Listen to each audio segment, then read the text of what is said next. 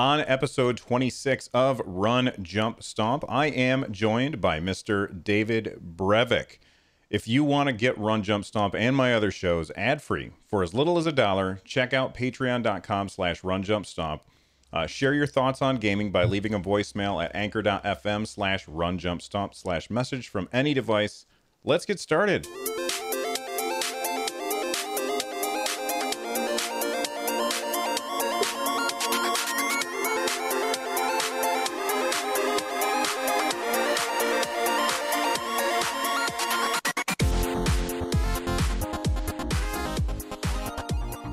All right, you guys heard at the very beginning who I'm joined by. Now, some of you might not be familiar with the name, but I guarantee you are familiar with his work. Very lucky to be joined by Mr. David Brevik today. If you're not, if you don't know who he has worked at every level of the video game industry, from some of the largest companies like Blizzard Entertainment. He was a CEO of Gazillion Entertainment, and now he has his own studio, Graybeard Games. David, thank you so much for joining me today. Yeah, my pleasure, and thanks for having me on. Oh, of course. So my first question for you is probably the toughest one out of all of them. Okay. In your expert opinion, is there more than one way to spell gray? Oh, obviously, yeah, there Okay. is, and you know, I for Graybeard Games, it's Gray with an A, and that's you know, the American spelling. But there's many Grey, and a lot of people get a little confused on that. So that's there are the two ways. That was something I didn't know for a long time, but because I was brought up and taught that Gray was the only way to spell it. I grew up very, very close to Canada, and so I grew up with Grey, even though I'm from the US. So I had like I can't stop typing Grey all of the time. So when I was looking for Graybeard Games, I was like, what's wrong with me? Anyway, so before we get to all of the stuff that you've done, which has been a lot, what games are you playing these days? Well, right now I'm not playing anything. I'm really focused on, like, I'm having a little bit of a crunch period while I'm finishing up the my current project, which comes out in about less than 2 weeks at the end of May. And but before that, I was playing a bunch of things. But my wife and I stream a lot, and she just finished Forager. And she enjoyed that a lot. And before that, we were playing kind of an old school EverQuest, EverQuest 1. We were playing that kind of go back and play that kind of nostalgia like. And then recently I play a mobile game called Star Wars Galaxy Heroes. And before that, we had done some Diablo mods and a few things like that. So you mentioned EverQuest. I have to admit, and I adored Diablo 1. I adored it.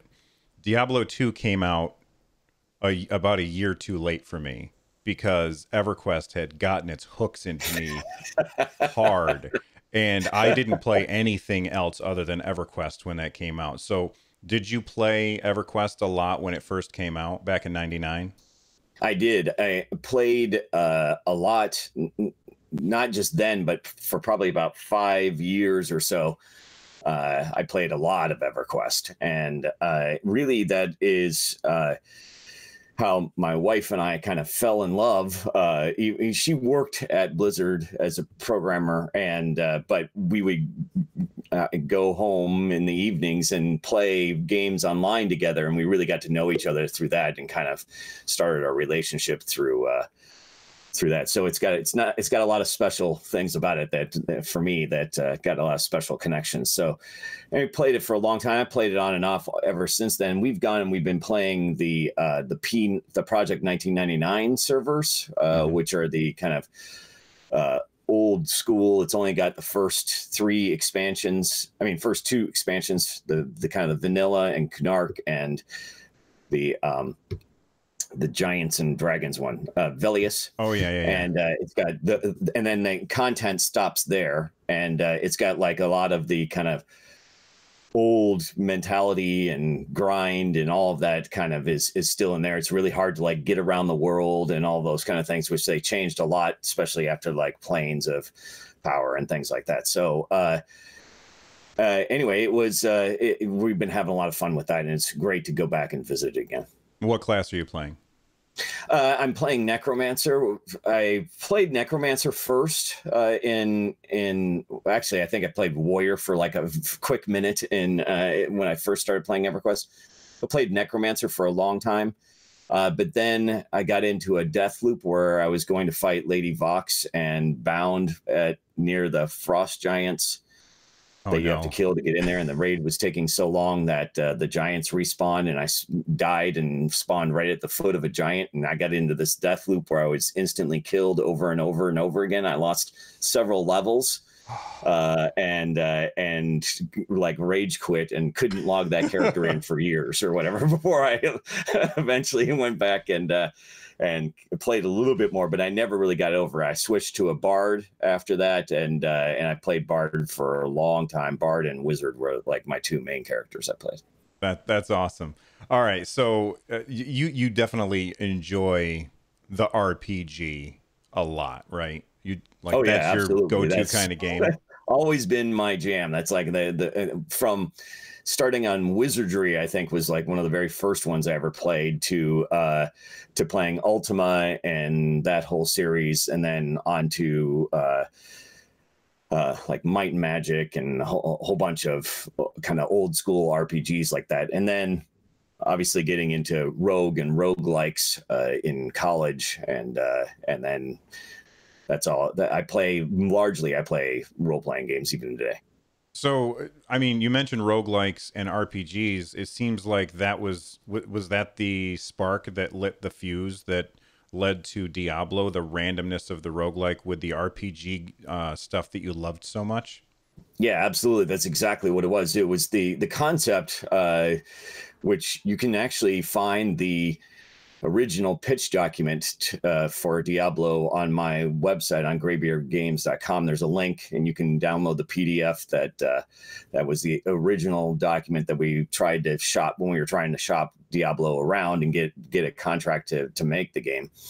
And it was the premise was taking kind of one of those old roguelikes, and specifically one that I enjoyed the most, which was one called Angband, and kind of updating that with graphics and making it look like a modern kind of game instead of you're the @ symbol attacking the letter K kind of thing.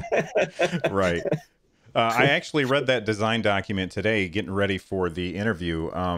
You at the very bottom of it, which by the way, I've never read a design document for a video game before, so I was expecting it to be really, really long, and I saw it on there and I was like, oh, okay, we got a PDF. I can read a little bit and see how much it was, and I was like, oh, I'm at the end. That was really fast. So that surprised me.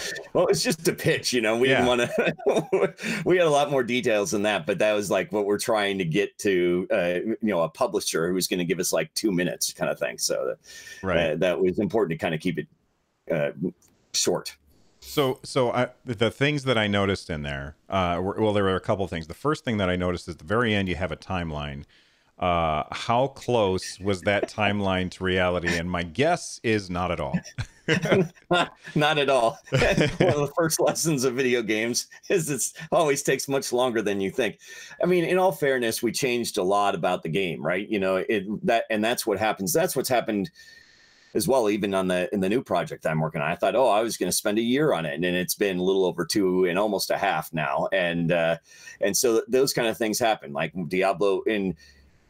We changed it from a single player turn-based game on DOS and like all of these things into multiplayer and real time. And, it's just it grew in scope quite a bit over the course of the game. And they were all decisions that we made together that we felt that was going to be important for the game and make it a better game to do these things. So we knew the ramifications that it was going to take much longer, but it felt like it was worth it.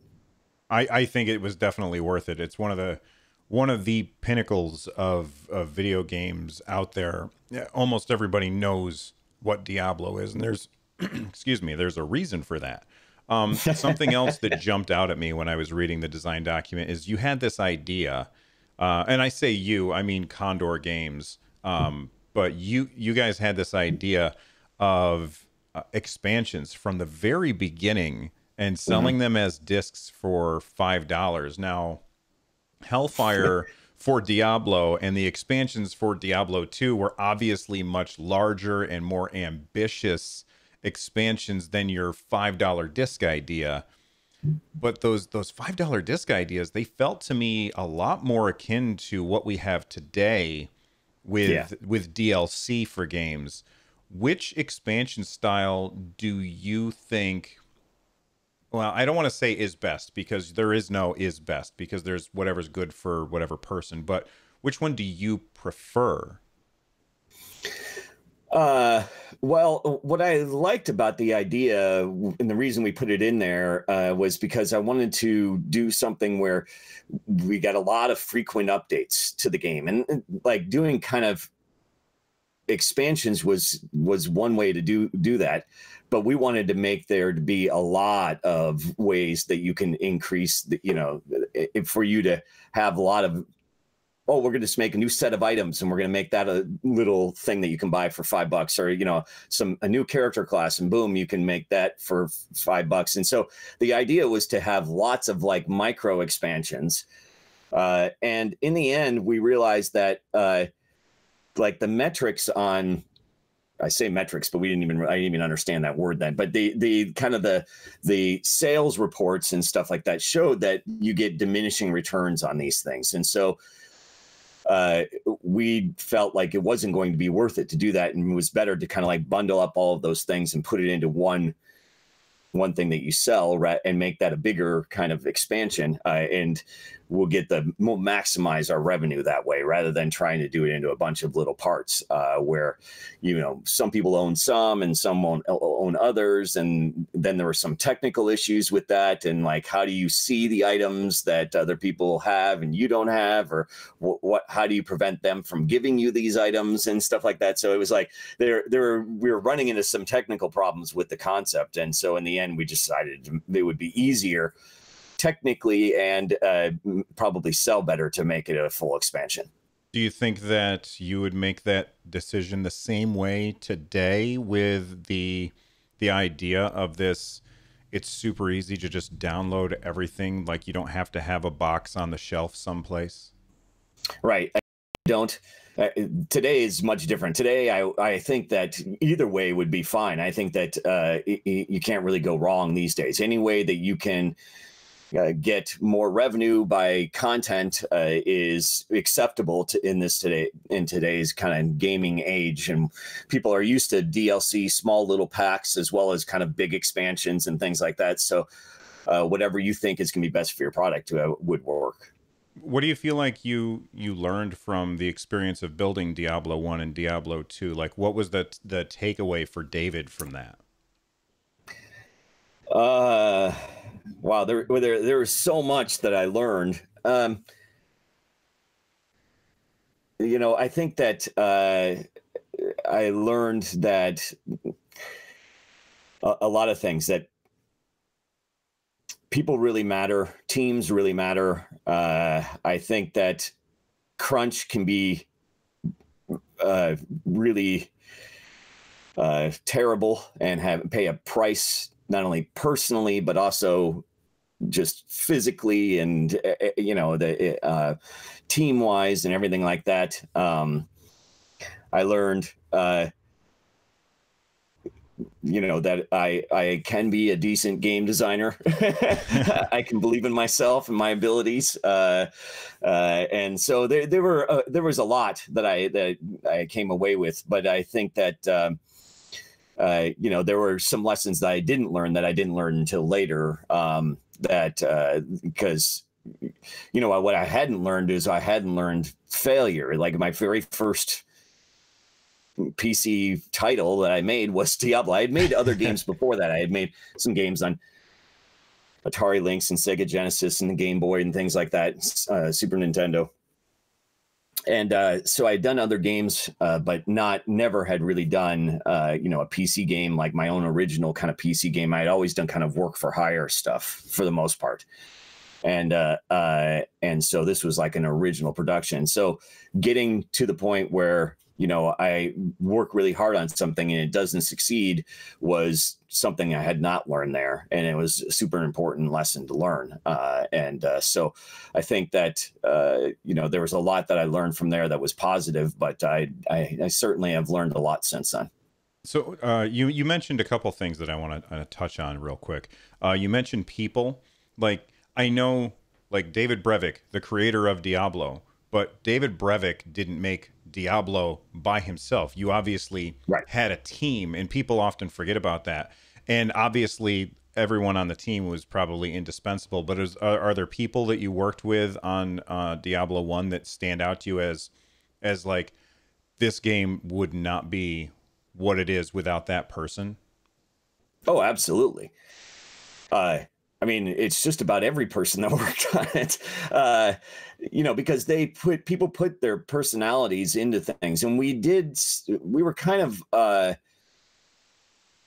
way that we organized Blizzard North was very different than video game companies are usually arranged, even today, in that we ran it so that like everybody could contribute to ideas, or give feedback and suggestions, or make things happen in the game. And so because of that, everybody on the team was kind of intimately involved in it.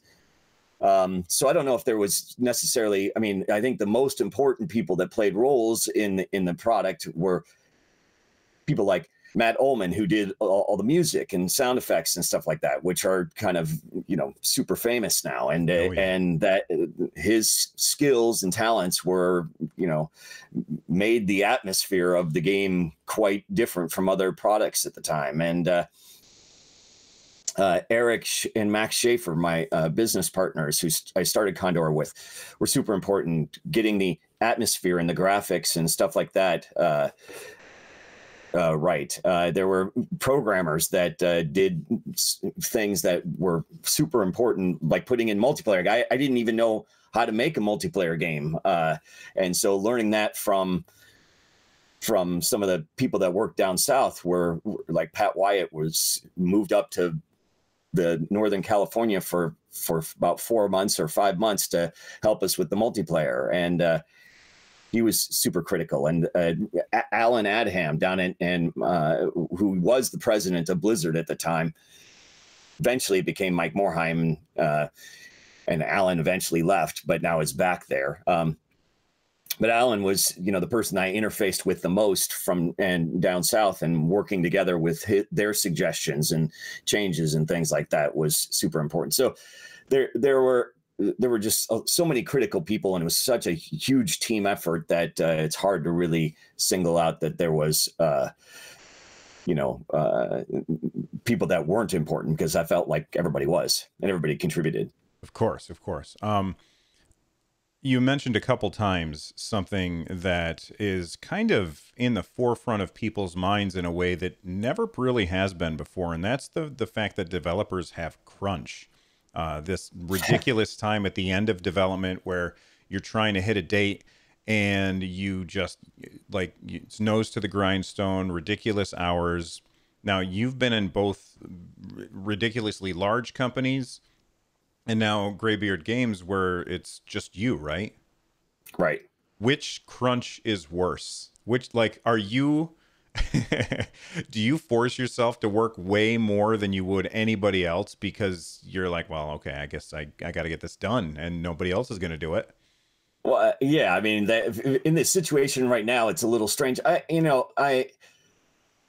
had a very terrible crunch period at the end of Diablo 2. Diablo 2, I only took off 2 days for the whole year before it launched, and I averaged probably about 14-hour days, and so I barely slept. I barely did anything. It cost me a lot of personal relationships and things like that. It was brutal on me. and I was super burned out after that happened. So I kind of vowed at that time that I was never going to go through a crunch quite that severe, because it was a year long, and that was way too long. So I've tried to avoid that, but I think that inevitably you can't really totally avoid it. I mean, maybe you can if you have infinite money and you're a superb planner, but I'm, neither of those things really been in a reality for me. And so I think that having a deadline means that I really care about it. And because I really care about it, I want to make it the best it can possibly be. And with time running out, I want to work as much as possible. It's really easy for me to work a lot because I'm kind of a workaholic anyhow. And I really am passionate about what I do and really proud of what I do. And I want to, I want to make it the best it can possibly be. So I do end up crunching, but a lot of my crunch time, like I'm trying to keep it just to a minimum. Like I'm only going to have, let's say, a few weeks of crunch before my new project comes out, where I've been working on it hard. I've been, putting in, let's say, 60 to 80 hours a week working on it. But that's not that unusual for me. Like working 60 hours a week is pretty normal for me. So it's not, that's not kind of out of the ordinary. And I try to balance that. And working at home has really helped a lot as well. I get much more time with my family, and it forces me to take breaks and do other things like that. So even though I'm working a lot, I will, take a break every couple hours and go up and chit chat with people, or like go run an errand or do some kind of event that the kids need to do. I need to take the kids to soccer or something, whatever. I'll do these other things that kind of interrupt my workflow. But it's nice to have that kind of like change up and have kind of life grounding kind of activities, as well as mixed in with being able to work. And so even though I'm crunching, it's kind of a different kind of crunch than I've ever had. Well, you mentioned your current project, which is coming out on the 29th of this month, right? Correct. Yes. May 29th, just very short time from now. So are you done? Or is there still, okay, so you're not done and just waiting to hit the date. You still have a lot to do. Well, I don't know about a lot, but I do have stuff to do. I think that I'm just trying to, again, put as much in as I can before release. It's been in early access for about a year, a little over a year. And I've had almost 160 patches in that year. Wow. So I update it like almost every other day. And so it's grown and changed quite a bit over that time. So I'm not really worried about bugs or stability or like weird things like that, because I've had so long, it's been in early access. I've had plenty of time to kind of like work out all these problems. So mainly I'm just like adding some more content, because it's very similar to a Diablo style game in that it's got random levels and random loot and 8 different character classes and all these kind of things. It in many ways is very similar to Diablo. So I'm adding like new ancient unique items and new affixes and things like that are kind of like making it a more robust experience. But if some of those things don't make it, it's not the end of the world. There's still plenty to do, and the game's really fun. And so a lot of the things I must do are done. There's probably only 2 things left that I feel like I must do, which is a little bit more music, and which I've been working on kind of on the side, but the pieces aren't quite ready yet. And then I've got to do some story stuff that that is kind of missing right now. And so getting those story things in, and then kind of doing some polish or whatever on the last kind of the features that I put in recently, then I think that's about it. But I still have a week and a half or so to do that, which should give me plenty of time. I like your confidence. The name of the game we have yet to say yet. It's called It Lurks Below. You said it's Diablo-like, but can you give like an elevator pitch for it so that people who aren't aware of It Lurks Below, like what exactly is the game? So it is a game which is very much like Diablo meets, and people have said Terraria, but I'm not a big Terraria player. It's kind of like 2D Minecraft or a game called Starbound. And I guess Terraria. So it's kind of got like this side perspective like Terraria. You see it's kind of platformery side view with the action and stuff like that is all kind of like this, almost like a platformer look. And there's kind of like a survival elements, but largely it's like Diablo. Like I said, it's got bosses and 8 different character classes, and you level up, and you've got different skills, and you've got random items, and you can. So it's very much like Diablo, but it's also got. So the kind of core mechanics are like Diablo in terms of the RPG-ness and the random stats and things like that.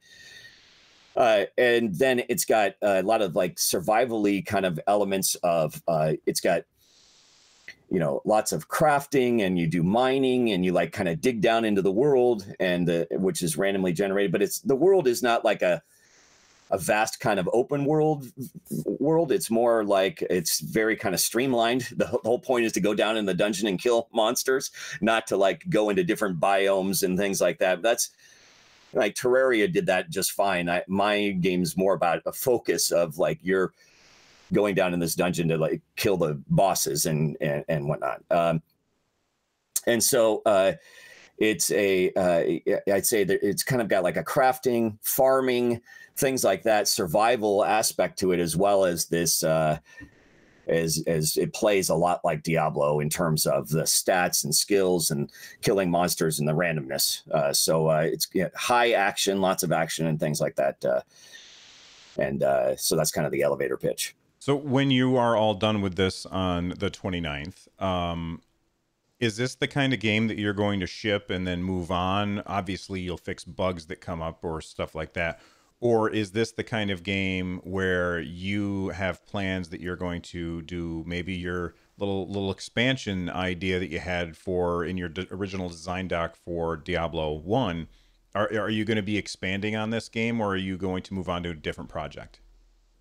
Well, I mean, it depends.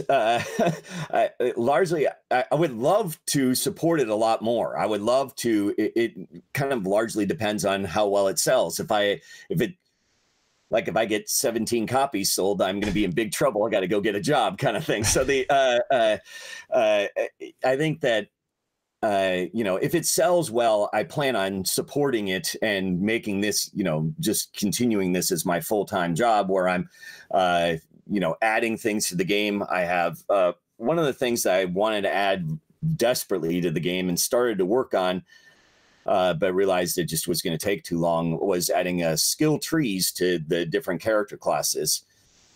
I have kind of a skills. The way you obtain skills is you get some, but you also find some. So you kind of like mix and match the way you do skills. But the ones you got were actually going to have some skill trees associated with them as well. So you could modify them even more. And I've kind of like put that on hold so that for the 1.0 release, and then I hope to have a big content update that puts those back in for all the different character classes. It gives me the time to kind of like put those in, because each one was taking about 3 weeks or so to do one of these skill trees, and for each character class, and there are 8 different character classes, and that was gonna be months and months of work. So I like backed off of that and said, okay, we're gonna come out with that as a patch later. And then most importantly, the biggest thing that I would love to add would be multiplayer, and being able to play, multiplayer over the, being able to play with other people or whatever would be, I think, just really fun. So those are 2 big things I would really like to add to it. I would like to just keep adding more and more content. I could work on this game for a long time. So if successful, I plan on adding it, and then not only adding to it, but also releasing it on other platforms and things like that as well. What other platforms do you have in mind? Well, first and foremost, I'm going to make Mac and Linux versions of it, which hopefully won't take me too long. But then I would really like to put it on the Nintendo Switch, and then eventually on Xbox and PlayStation, and then who knows, phones, anything, wherever I can put the game, that would be great, because I've spent a lot of time and effort and money and things like that on a product, and so it just makes sense to try and put it on as many platforms and sell it wherever you can. Is it your own engine, or are you using an engine that's easy to port to other systems? It is my own engine.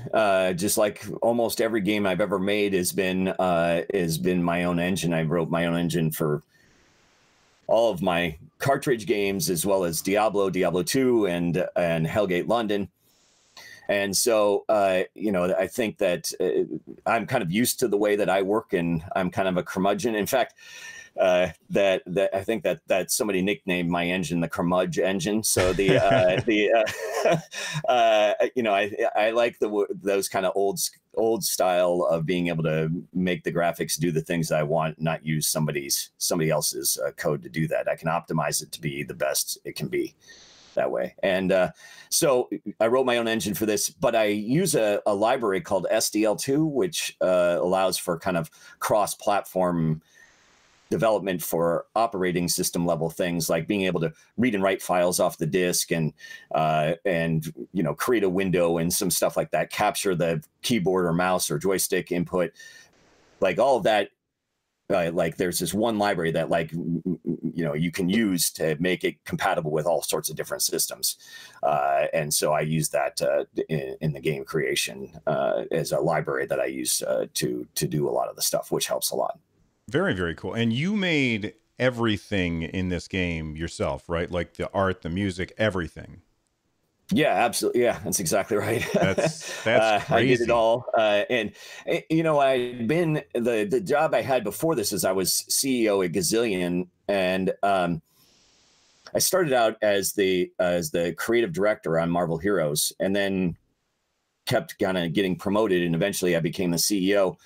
And when you're the CEO of the company, like I wasn't really working on games anymore, and I spend all my days working on finance and talking to investors and things like that. And it got away from doing really the passionate part of my life, which was making video games. Like when I grew up, I said I didn't want to be a CEO someday, even though I'm very good at it and I keep seeming to get promoted into those kind of positions. It's not really my true passion, which is actually just creating video games. And so I want to kind of get back to that. And then I think I may have gone like a little bit too far, like been a little bit overzealous about how going back from the extreme of being a CEO where I was barely working on games to doing everything. It's been a really fun experience, and I'm really enjoying it. So I'm really happy that I made the choices that I made, but it also makes it a lot harder and a little bit slower to do all of this stuff yourself. That's really very, very interesting. We're going to talk about Marvel Heroes in just a second, but let's take a quick second to pay the bills. Well, excuse me, princess. All right, we are back, and David Brevik just got done telling us all about his game, It Lurks Below, and we were talking about crunch and all that stuff, but then he mentioned Marvel Heroes. Now, I was a big fan of Marvel Heroes. I had a lot of fun in that game. So thanks for making and if you haven't played it, it's Diablo with Spider-Man, basically. I mean, it's got all these characters that everybody loves. Were you a huge fan of comic books and stuff like that growing up, or was this just a happenstance? Yeah, that was exactly why I took the job. This after kind of Flagship Studios and Hellgate went away, then I said, well, what am I going to do next? And somebody approached me, actually, Turbine, which is a company that was out in Massachusetts. And they said, oh, we're going to set up this kind of West Coast, San Francisco Bay Area branch, and we're going to get the Marvel license. And we hear that you're a big Marvel nut. And there lots of people say, oh, David Brevik wants to make a Marvel game. He loves it was kind of known. So they approached me and said, oh, we're going to make a Marvel game. Are you interested? I said, oh, yeah, I'd really love to make a Marvel game. And they said, great, we're going to get the license. You're going to set up a little shop out here.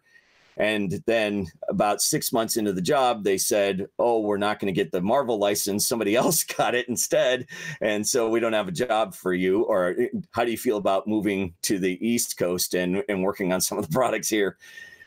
And meanwhile, the people that got the license, which is this company called, at the time it was called NR2B, which is became Gazillion. My friend John Romero was there, and he said, oh, we heard you want to do a Marvel game. You want to come over here and do a Marvel game? So I said, yeah, that sounds great.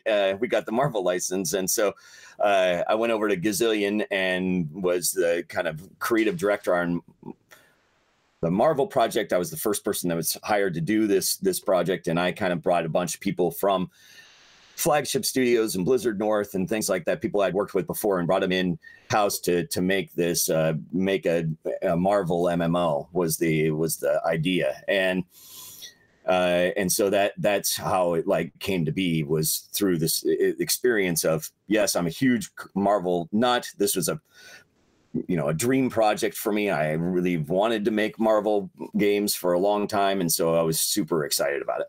So when it first launched, there was a little bit of backlash from the community, and I couldn't believe how quickly Gazillion responded and made changes. Like, was that a terrifying time for you guys when it first launched, and there were people who were upset about it was like the monetization model and the way that you guys had designed things? I think everybody was happy with the gameplay, without a doubt, but people were unhappy about other parts of the game. Did that cause a lot of grief for you? Yeah, I mean, it was a big problem, and it needed to be addressed right away. And so, we decided, one of my failings as when I was doing this project is because I kept getting promoted. Like the creative director duties kind of fell by the wayside, and we didn't really have a creative director and a vision holder, because I was like busy I was COO at the time, I believe, and then eventually when it launched, I was CEO. But like late in the project, I was COO of the company, and I was like doing all sorts of, we had multiple projects, and they had like 350 employees, and somewhere in Washington, somewhere in Colorado, somewhere in the Bay Area. It was like there were different teams. And so I was super busy like running the company and not focused on this project. And there was nobody really in charge from a creative standpoint. And so it kind of showed in the end product. I put somebody in charge, but only with like a few months left, and they had kind of an impossible task. And then, so when the game launched, this person approached me and said, hey, I think your game has a lot of potential, and I'm a creative director looking for a job. Bring me in and let me help you out. So I did, and so we sat down together. I interviewed him, and we sat down together. And Jeff Donay is his name, and he really kind of helped a lot on the project. We kind of came up with a new philosophy on how to attack this and how to respond, and we kind of stuck to this plan of how to improve the product. And in a lot of ways, we should have launched the game into kind of early access, which is really kind of where it was at the time. Mm-hmm. And then over a period of year, we kind of patched it every week. We got in new features, we put in new characters, and had this kind of like grind of getting the game to a state in which we were really proud of. And after that year, we had made so many changes that it was important for us to kind of like get eyeballs on it again. And that was when we launched Marvel Heroes 2015. Putting that year on it really helped a lot and got us kind of new attention. And we had raised our Metacritic from, I think it was like 58 or something like that originally to 82.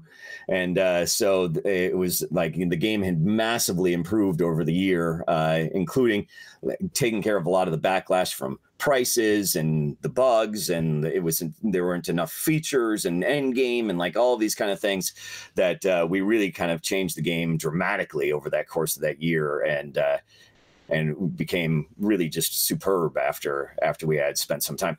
It's funny because Diablo went through a similar kind of thing. Diablo 2, it wasn't super well received. It was well received, but not super well received when we came out with Diablo 2, the original game. But then after the expansion, like, it really started to take off. And so I think that this happens a lot with games where, you know, the original product isn't maybe as good as it can be, but after a year of kind of getting feedback and iterating on it and making it better, you know, it just improves the game. And so over time, it becomes better and better. People kind of like look at it through rose-colored glasses. Oh, I remember, you know, I don't really remember Diablo 2's launch, but I certainly remember the game after, you know, the patch 110 and things like that, that added all of these things. And after the expansion and whatever, people look at Diablo 3 now and like it's very different than the way that it launched, or they look at Marvel Heroes and the way it was versus, you know, the way it launched. It went through this huge iteration as well. And so I think it's pretty common these days. I think it's common, but I think it's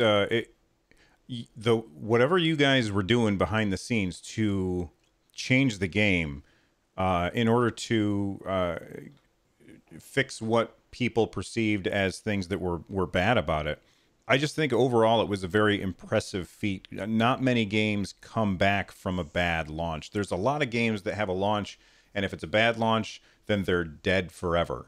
I don't want to say that that's what's going to happen with Anthem, but that had a real bad launch, and I don't know if they can recover.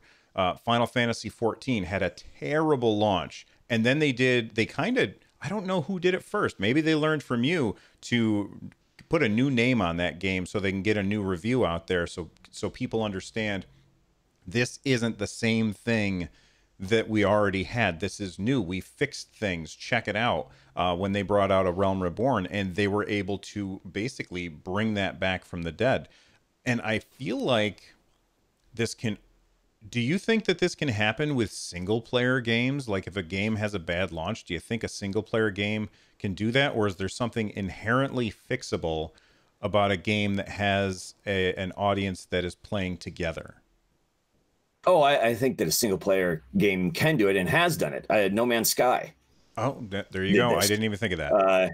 You know, I think that it's really turned around. I mean, now it's kind of multiplayer, you know, it's like they got like multiplayer light or something like that, multiplayer aspects of it. And I think it's supposed to be like even more multiplayer with the patch that's coming out pretty soon. But, you know, they really turned that game around from just horrible reviews at the beginning, and people were just really upset to something that everybody's like, hey, this is pretty good after what it took them about 2 years, but they really stuck with it. And they were lucky because they had a lot of funding and support, and it sold pretty well at the beginning before there was like all this kind of backlash, and because of that, they were able to kind of continue and work on it and improve it. And they kept their heads down and their mouths shut, and they worked, and they dedicated themselves to it, and they were able to like turn it around, which is really just an incredible story. And it's, you know, hats off to them for such perseverance in that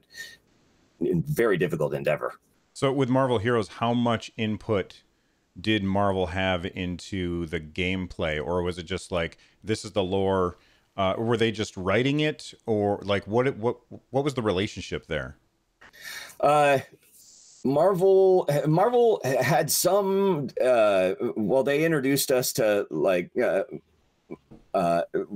Bettis, who wrote the Bendis, who wrote the story, and so they were involved a bit, and they had like approvals on things like that, and so they were involved a little bit, and they were definitely involved in like the art and approving the way that the character looks, and they kind of like had to review the skills to make sure that they are skills that the character that are in line with the way that the character is, but largely we were able to like make the game that we wanted to make. You know, we were we could decide where we wanted to go with the story and with the characters and like how the gameplay would work and how you like level up your characters and things like that. You know, that like from the mechanics standpoint, they were kind of hands off. They just thematically wanted to make sure that it agreed with the IP, which is completely reasonable.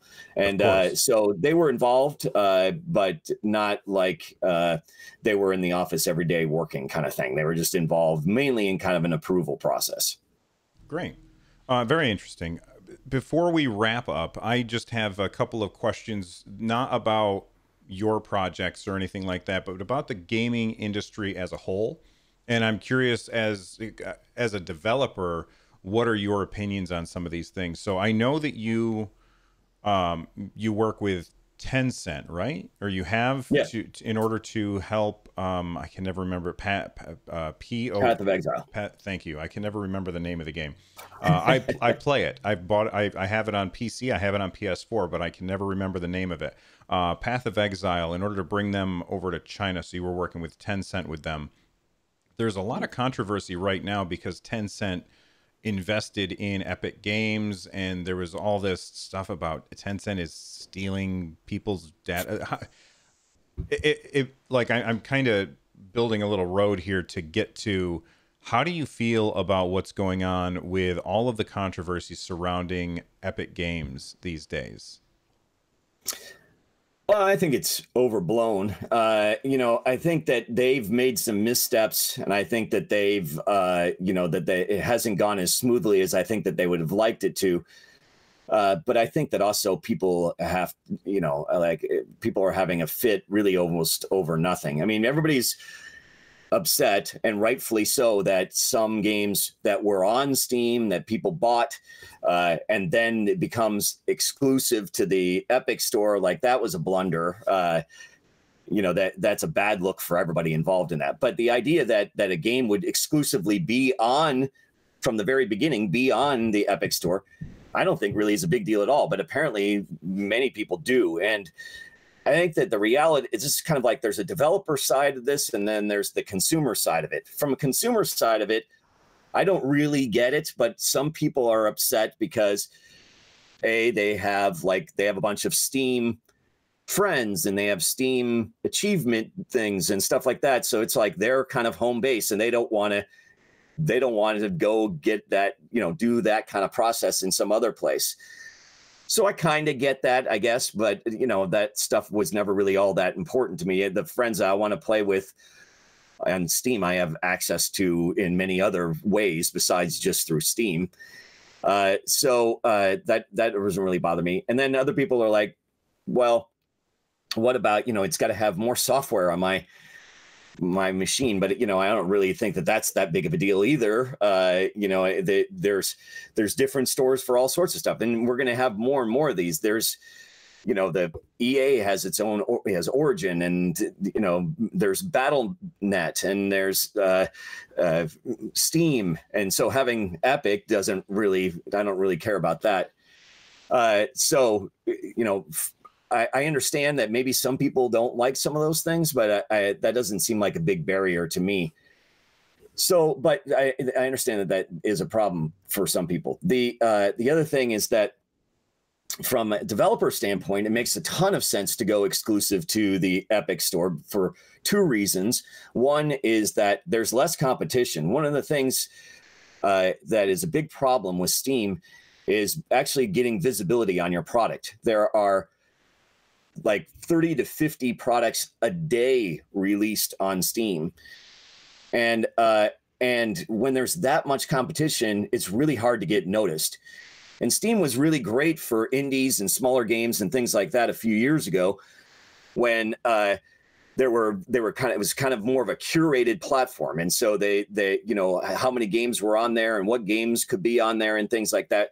They worked more closely with developers and how to spotlight them and things like that.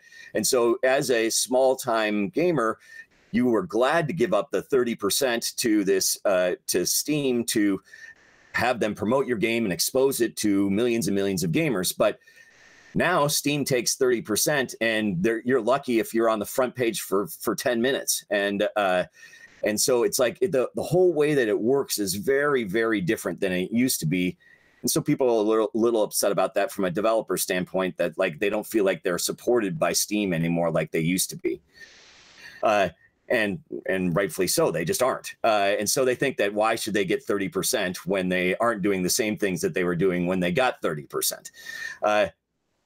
Epic Game Store, from a developer standpoint, they take a smaller percentage. I don't remember exactly what it is. It's like 12. Or 15. Yeah, I think it's 12%. And so them taking 12%, it's like, well, already I'm making more money. Not only that, but there's less competition over there. It's going to get more exposure. So from a developer standpoint, hey, that sounds great. And if Epic comes to this struggling little developer and says, here's a wad of cash if you make it exclusive to the Epic Game Store, you can't blame them for taking a giant wad of cash to say, yes, please. You know, I mean, how many people are going to turn a giant bag of cash down? So I think that it's, you know, from a business standpoint as a developer, I understand, like, it seems like Epic is a good idea. It promotes competition. Maybe Steam will change their ways, maybe to compete, as well as I get a bigger percentage over there. And I understand from a consumer standpoint that there might be some problems with that. But the idea that having exclusivity ruins the gaming industry is false. These kind of things happened all the time. They happened in every kind of business. So Epic's just kind of following the kind of standard way of doing things. That doesn't mean they aren't making blunders. They are. But having the idea of having some exclusive games to that is fine, especially because it comes out on other platforms. It's like exclusive for 6 months or a year, and then it'll be on other platforms or whatever. Do you think it's inevitable that Epic, once it gets big enough, will run into exactly the same problems that Steam is running into, where it's just too hard to promote something because there's too many games? It depends on how curated it is. If they only allow a certain amount of games on the platform, then you're gonna run into a situation where there's less of that going on. There's going to be they'll be able to, if they only have, let's say, even as many as 10 games a week being launched on it, that's a lot better than 150 games a week or whatever it is. It's like that when you have 150 games, it's hard to get eyeballs on 150 games versus whatever 10 or 15.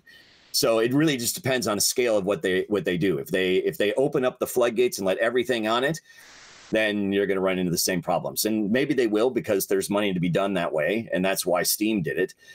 But for now, at least, it's from a developer standpoint, it makes a lot more sense to go with Epic than anything else. And it seems like Epic is really trying to say, I don't feel like they're trying to appeal to consumers nearly as much as they're trying to appeal to developers. And I'm not saying that that's a bad thing. I feel like they're just trying to get the developers to consider them as an option, and by limiting things, it makes it more attractive. I think that makes sense. Are you interested also, in? Go ahead. That's if they're going to launch a platform, they've got to have content, right? So their number one priority right now is getting content. If they have games that people want to play there, they have the exclusive content. If they have that magic content, they'll get the people. Right. So getting the people isn't the priority right now. It's getting the magic content that's going to get a lot of people on their platform. Is It Lurks Below going to be ported there at some point? Or are you just... Maybe someday, but that's not really my focus right now, because it was in early access way before I even knew about the Epic Store and things like that on Steam. I didn't want to do any kind of like deal. I haven't done any other platforms. It's only available on Steam. Mm-hmm. Just mainly I've been focused on having it on Steam and servicing that audience the best I can. So real quick, you mentioned Metacritic earlier. How do you feel about their role in the industry? How their role has kind of evolved into like this place where games go to die almost. Like if they don't hit these certain marks, it's like a doomsday for them. What are your thoughts on Metacritic these days?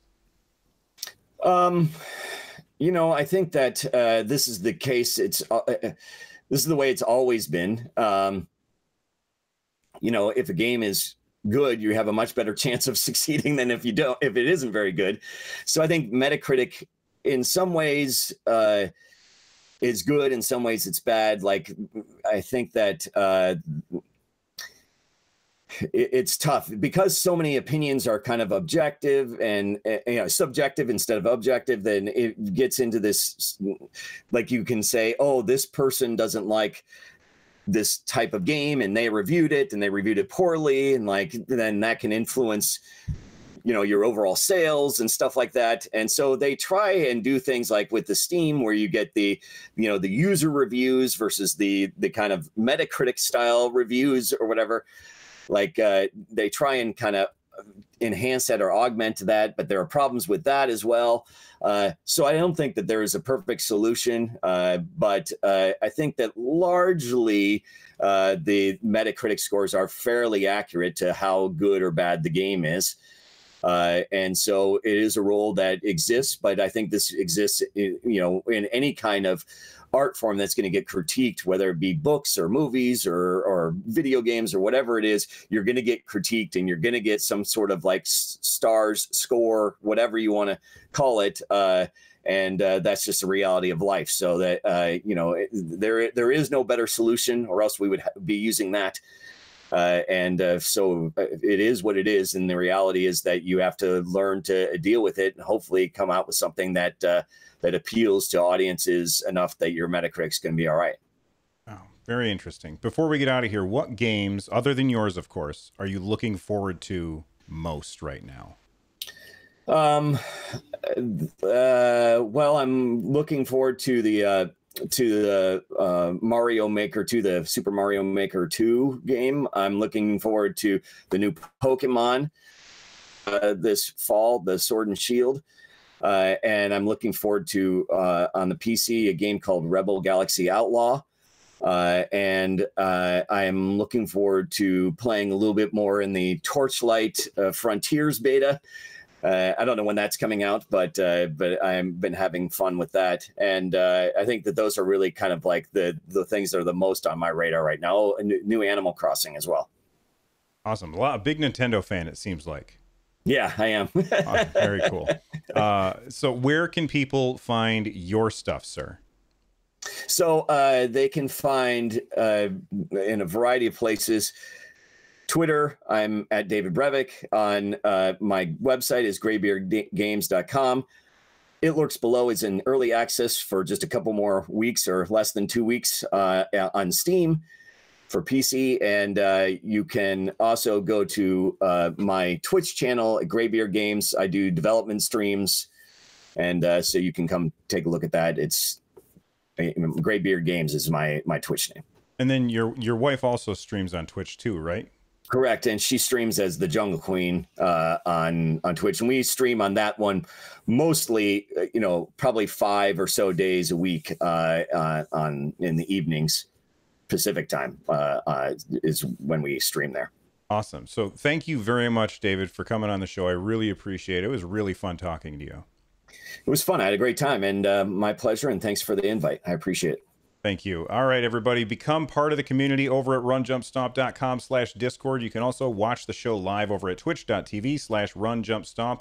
You can get a hold of me on Twitter at runjumpstomp. Use the hashtag RJSPOD because I've got multiple shows and that helps me sort them.